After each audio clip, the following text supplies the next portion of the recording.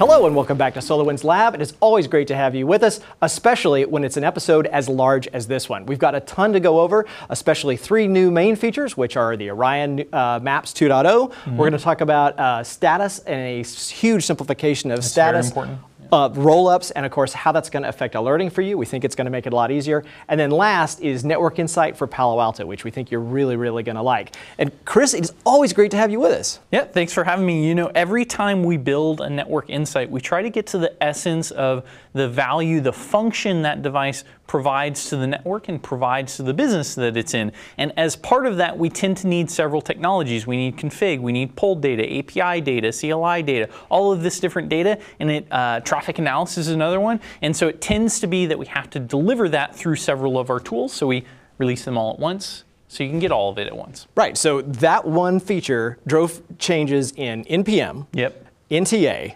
NCM, UDT, and the Orion platform itself. The Orion platform, yep. And while we were at it, we also did upgrade revisions for IPAM and VNQM. Yeah, it's a lot. We have even more than that. In fact, it's a matter of, you know, when we have 10 or 20 tools, if we release those all separately, people would have to upgrade 20 times a year. No one wants to spend their time doing only upgrades. So instead, we bundle it all together. You only have to upgrade once. So joining us will be Abigail Norman, who leads our product marketing team for our networking tools, and she'll go through all the other additional features that you're going to get. That's awesome. So why don't we go ahead and start with Orion Maps 2.0 and the new status updates. All right, so we'll start with maps. I like maps. Do you like maps? Everyone loves maps. Yeah, it's kind of hard to manage an environment without maps. And for years, you've been using, and in some cases creating, hundreds of Atlas maps. And here's an example showing an Exchange environment, right? So I basically have servers and some of the services that are related. Yeah, so Network Atlas is our most popular mapping tool. It can be used to visualize all sorts of data in the Orion platform. But what people told us is they don't want to log into a server and run an application. They want to be able to build maps in the web browser. Right, and then the other thing that you do is a lot of you will, let's say, if I clicked on one of these Exchange servers and then I clicked on the little map icon on the left-hand side, you would get a dynamic map of everything that we know about that object. Yeah, so this is a web-based map. This is all, in our first release of web-based mapping, we built like contextual maps. So no matter where I am in Orion in my environment, there's always a contextual map that was built for me, because no one has the time to build maps. Exactly, and it's taken advantage of all the data that drives AppStack and PerfStack to create that association view. Yeah. So what was missing? Yeah, so people want to be able to extend these maps to show beyond the contextual area large parts of their network. So in this release, we're introducing that ability to edit and extend maps manually, place things manually, add things manually, and save them. All of that so you can visualize that large chunk of your environment. And we're also adding the ability to show any of these web-based maps in a widget so you can put it on dashboards. Oh, you mean like that? Yeah, so now you can place all of those maps on a dashboard along with the other mechanisms, the other widgets that we have to visualize and roll up data. So for example, I can take my Exchange environment, pull in maps so I can understand it logically, roll up status from nodes and other things into one of these, put maybe the top 3 metrics that indicate the health and performance of that environment, and I've got one screen to sort of give me a full view into my Exchange environment. Yep, and you've also got roll-ups here, so you got maps of maps effectively across the top. And then what I really like too is this now is responsive, so that they're actually going to change sizes as need be. And if you look over here, a series of knock views. So if I want to make this a knock view of what would normally be any part of a summary view, I can do that with these maps as well. Yeah, so you can add your Exchange map, also add your WAN circuits map. Maybe you have a couple other applications that are super critical. Maybe you've got the exec watch list. You can take a look at all their statuses, their services, and really have that like full view that includes not only the status and the performance stuff, but the visual to sort of understand what that means. So how do we create one of these? Yeah, so there's a couple of different ways to do it, but the most straightforward way is to go to one of your existing contextual maps and go up here in the top right, click View. This will bring you into the full screen view if you wanted to really inspect and drill down, add contextual things. But there's now a new option where you can edit this map. Okay. So it starts with a view that looks a lot like the existing detail view. like the drill down view. But in this case, it's just isolated, and then you're going to decide where you're going to assign. Yeah, that map subview on nodes or interfaces or many other locations, you go into that map and you can edit. Okay, but the editing is going to be very familiar to you if you're already using the drill down maps. Yeah, you'll notice that the contextual, these are the related entities on the right, moves over to the left, and these are all of your entities now that you can drag and drop onto the map, similar to Network Atlas. And PerfStack. That's right. So show me how we're going to edit this. Now I can manually move these. That's brand new. There's a snap to grid function as you would expect. But the benefit here is all of this is still leveraging that relationship data from AppStack, from all of the network topology we discover, all of those things. So if I look over on the right, if I drag and drop one of these elements onto the screen, it will drop the node and then tell me what all the relationships are. So you don't have to say connect now, it already knows. Yeah, it already knows. So once I've done that, of course, all of this is live data, right? So as we get more information about these entities, they just appear. The status, in fact, one of the reasons why we redid status is when you visualize data like this, it becomes really apparent when your status isn't quite as perfect as it should be. Right. Okay. So we had to fix the status rollup so that now your maps make sense. Okay. Yep, and of course, when all of these connections are made, depending on the type of connection, we'll have pillboxes that give you information that's relevant to that connection site. So between these lab switches, we'll have data about how much bandwidth is going through and the packet loss amount. And it makes it really handy because when you're sort of dynamically building these relationship charts, you're going to want to start where the pain is, right? Yep. So there's no sense on fleshing out all of the connections to everything that's green. Start with the things that are yellow or that are red. Yeah, and we can do a lot automatically on maps, but there's certain components that you need a human to tell you how they think about it. So for example, you saw that we had this sort of orientation like this. Maybe in my head, the entry point for this location is specifically these two things. So I want to put these together as a pair, move this a little bit further away, and to me, that makes sense. Now I can make that edit, do the manual adjustment, save it, and all of my peers get that view as well. Okay, so you're done editing it right here in the web. Then you're going to click Save. That's going to save it as a named map. And then you're just going to embed that, as a map widget on Summary View. Yeah, so that's what we saw in these views. So you can use those widgets anywhere you want or go back directly to that map in the full screen view, whatever you want. So one of the really important things to get right here, as I mentioned, was status. So let's talk a little bit more about status. Yeah, let's talk about that because there were more than just a few. So there were 22 statuses in the Orion platform in the previous release. Which is fine unless you're using status as a roll-up value that then is going to affect top-level status or maybe alerts. What color should status number 18 be?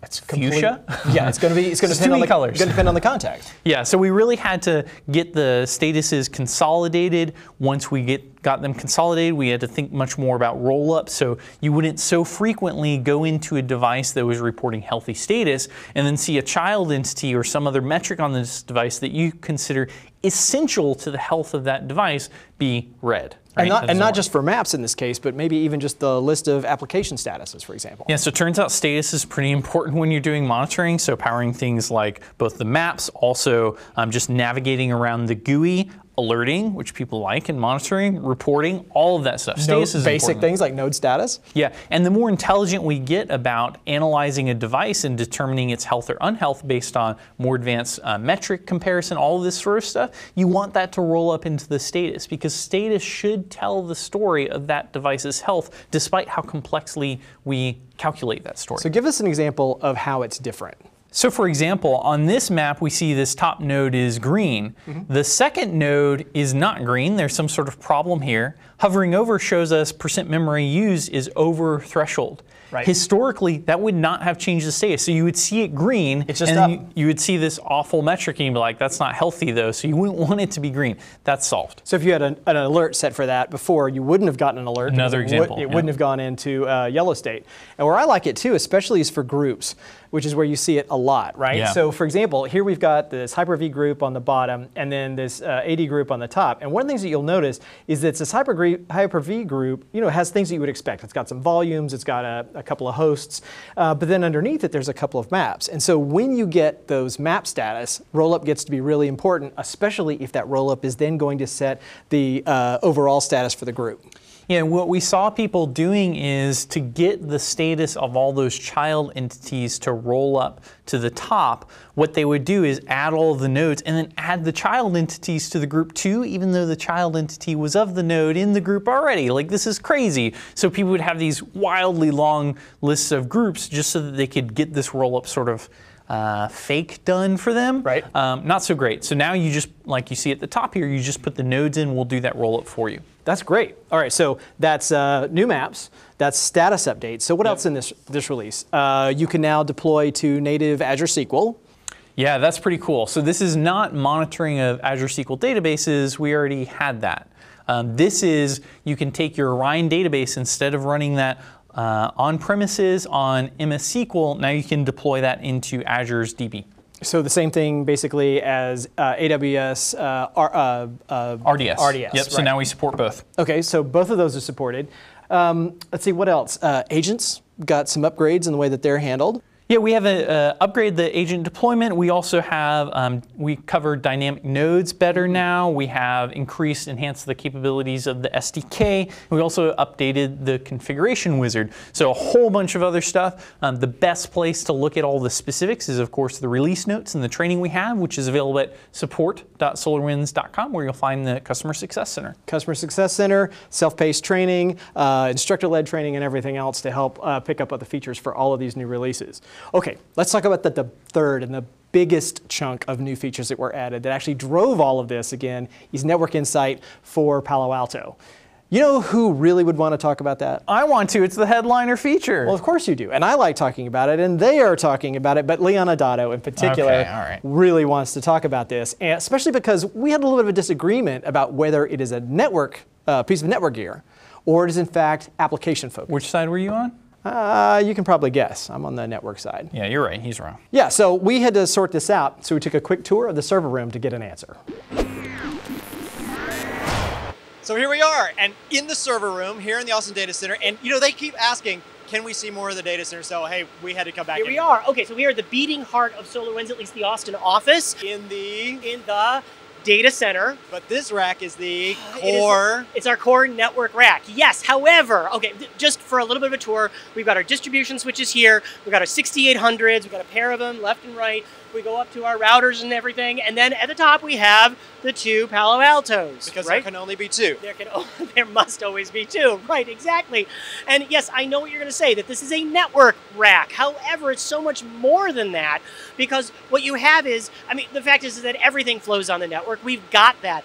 But the Palo Altos are dealing with, fundamentally, with application traffic. And it's dealing with VPNs, and it's dealing with security. And users who actually need to be protected, that you're concerned that they may not know what they're doing. And it's managed with a GUI, and it has an API, and it looks a lot like sort of a server-based thing, and it's dealing fundamentally with how the application flows. But we have been asked at many, many trade shows over the years, when is Palo Alto going to be available inside of Orion beyond just basic node management? Yeah. And so the answer was, turned out that we had to make fundamental extensions and upgrades for how many products? Okay, we had to do 4.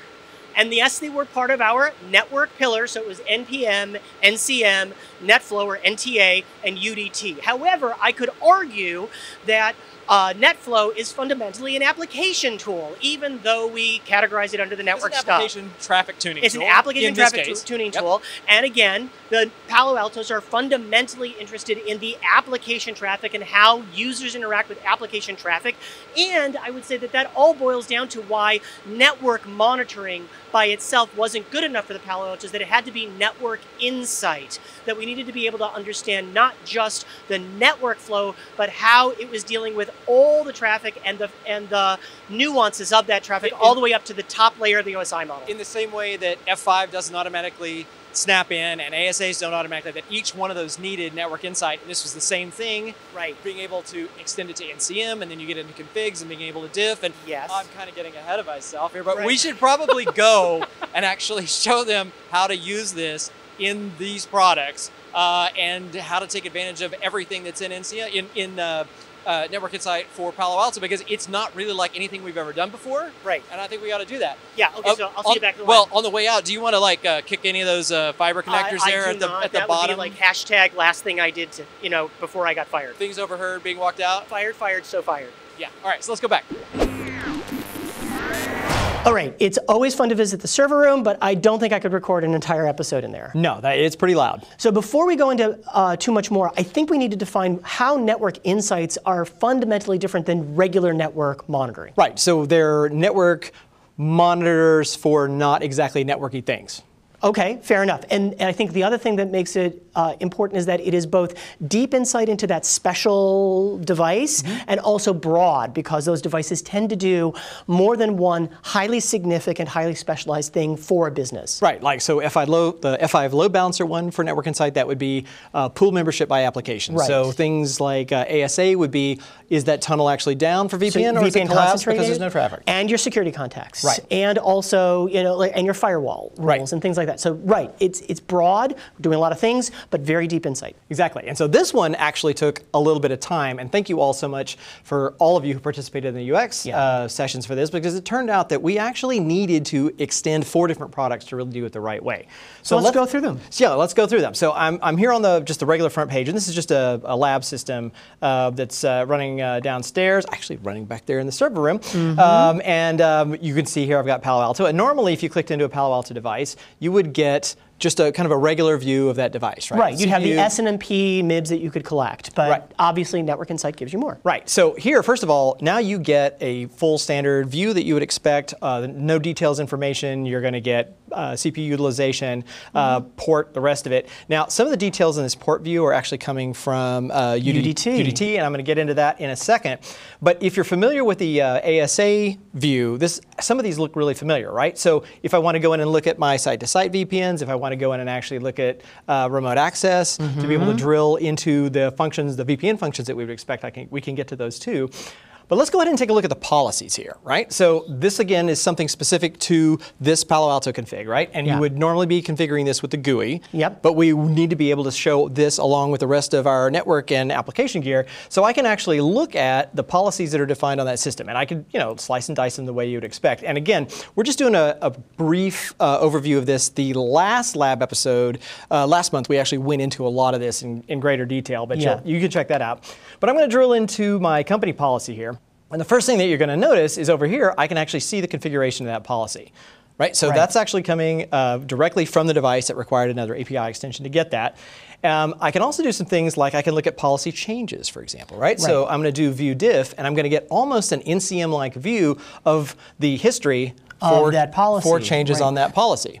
And so that's fantastic, and it's very helpful for network engineers, but if you go back to that previous screen, the other piece of this, and this is all pieces of a mental puzzle, is that you're also looking at how the net flow specifically for this policy is flowing. And that was what we showed last month in the last lab, was that I'm not just looking at net flow for general, this is the net flow specific to this policy, so you can see that those changes that we were just looking at a second ago, this is what was affected, and this is maybe what we were trying to improve, is the net flow. We weren't getting the flow of the data that we wanted to the places that we wanted it. Right, well, and actually this is sort of a side benefit of the first thing that we needed to do was to be able to actually have it as a flow source. Right, so in the new version of NTA, you can see that we've actually added that Palo Alto device as a flow source. That was something that we didn't have before, along with the local storage, a Windows device. Yeah, it's crazy. You got to see last month's you really have to watch that. So watch that. But the other way that I think about this too is, you remember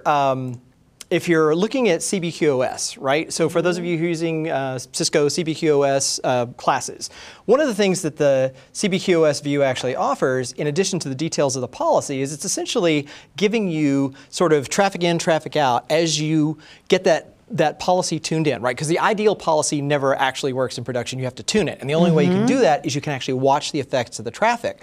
Well, since you're going to spend a lot of your time actually managing those policies on that Palo Alto device, we realized that we could actually take the NetFlow data that we're already collecting as a part of NTA on the Orion platform and use that side by side with the actual policies so that you could tune your policies looking at actual data. Exactly. Right, so the last thing, just to prove that it is actually true, it does show up in User Device Tracker, and the reason for adding it to User Device Tracker is we couldn't get things with show CDP neighbor, so we actually had to pull all this data through the CLI. The CLI, right, so we added it there as well. If you don't have UDT, then it won't necessarily light up for you, but where it is going to be really handy is if you want to actually create a map. Remember, these are the dynamically created maps. So in this case, normally there would be two. This is a lab machine, and so I can see the elements on it, but this gives you essentially that sort of functional topology view of how it's connected, and then application traffic and the rest of it. And in a real environment, not a lab environment, you'd see it's connected to this and it's connected to that, and you could continue to build out those maps. Okay, so that, in about 3 minutes, is Network Insight for Palo Alto. We just have so much to cover in this release. There are so many products in this release. This lab would otherwise go for 2 hours, and I don't think any of you want to see that. So, so we have to get back to the rest of the episode. Yeah, it's great to see you. It's good to see you too. Okay, I have to admit, that was really fun. And you have asked us over and over again in live chat to go back to the server room, so we just had to do that when Leon was here, because who else are we going to take you to the server room? So should I let him convince me that Network Insight for Palo Alto is because it is a hybrid application network device, or it's network gear? I think you said it yourself, Patrick. It's a Network Insight. It is Network Insight. So it's joining a lineup of other Network Insight capabilities for F5 load balancers, for Cisco ASA, and for Nexus, right? So why are those different? Why is Palo Alto like those other other devices that need Network Insight? These devices have really specific jobs. In order to have a real understanding of whether they're doing the job that they need to do, you have to have better visibility into all of the pieces that are being delivered. So that's why these Network Insights span several of our modules. You see Network Insight for Palo Alto come in NPM, NCM, NTA, UDT, because it takes different pieces of information from across the network environment to really understand if it's fully doing the job that it needs to do. So as part of that perception, a lot of times that devices like that or more complex, not so much that they do have some extra costs. A lot of times they're a little bit more expensive. I mean, a Nexus is what? I mean, it's an additional layer. So like a Nexus is $250,000. So it has the core capabilities of like a switch or a router, but then an extra layer of intelligence on top of that to do more stuff. Right. So, but a lot of times that automatically makes you assume that it's more complex. But the reality is, it's a lot of times for the team just having two different tools, where maybe you have the vendor-specific version of the tool to manage it, and then you're using the Orion platform and NPM for everything else. So by bringing a Network Insight module in for Palo Alto, it lets everyone on the team be able to use it, and sort of, it doesn't exactly make complexity disappear. It just reminds you it's not really all that complex. It's just additional capability that otherwise you can't take advantage of. That's exactly right. So you might be an expert in it. You might have people on your team who are experts in these devices, and that may work okay for you. But by having these Network Insights, it'll still make your job easier, because it'll bring it in and integrate it with the rest of your monitoring. And for those people who are wearing a lot of different hats and just don't have the time to become an expert in everything, then it'll make it easier for them as well. Well, I know that I can't. So another thing that people don't need to be experts in is upgrades, right? So anytime we do something like a new Network Insight module, or on the application side under SAM, Server and Application Monitor, that'd be an App Insight module, right? It gives us a chance to do usually several upgrades at the same time. So this is another one of those cases where in one upgrade cycle, not only are you going to get these sort of top 3 additions that are part of this release, but there's also a host of other network or module-specific upgrades that happen along the way as well. That's right. And we mentioned that Palo Alto was the #1 Network Insight that you requested, but you asked us for a lot of other things as well. And so we've put some of those into some of these additional updates at the same time. Okay, well, let's take a look at some of those. Yeah, let's talk about NTA. So NTA contributed all of the traffic analysis stuff for Network Insight for Palo Alto, but we've also got a couple other things.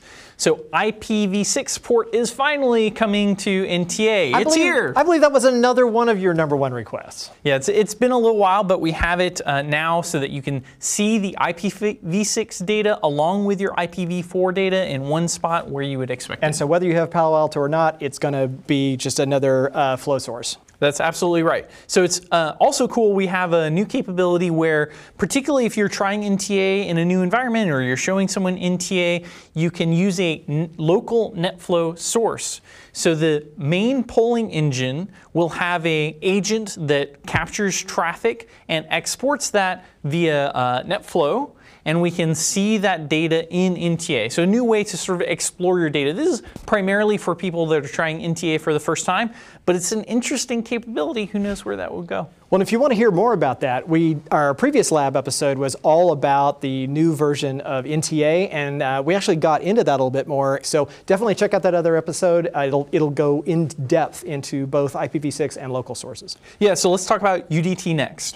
So user device tracker contributed user and device tracking for Palo Alto, Network Insight for Palo Alto. So if you have one of these, people will often have a Palo Alto deployed at remote branch offices, and some of these branch offices, they don't have a lot of people at them, so you plug directly into the switch directly into the Palo Alto. Now, with Network Insight for Palo Alto, we can discover those devices connected to your Palo Alto and do the same sort of user device tracking you would expect anywhere else. Because ARP and nearest neighbor wouldn't be able to find it. That's right. So now, in addition to that, UDT is bringing new discovery support to Nexus and CLI-based polling. So sometimes we couldn't get that user device tracking, the data we needed for that in terms of MAC addresses, ARP tables, these sorts of things through SNMP. Some devices don't expose that. So now we get it from those devices via CLI.